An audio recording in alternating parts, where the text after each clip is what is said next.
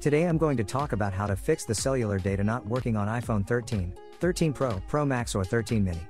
So let's get started. The first thing you have to do is, try restarting your device. To do so, go to Settings, then go to General, scroll down, and tap on Shutdown. Shut down and restart your phone, and see if it gets fixed. If not, let's move to the second one. The second method is, go to Settings, then go to General, scroll down and tap on Transfer or Reset iPhone. Tap on Reset.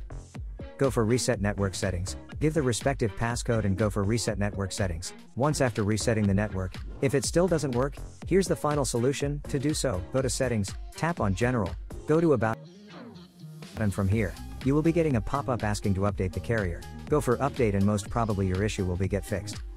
So that's all about it, and this is how you can fix this up. And we hope this video is helpful, and if you find this video helpful, kindly like and subscribe our channel, and if you have any kind of doubts, do ask in the comments section and we'll be getting back to you. See ya. Take care.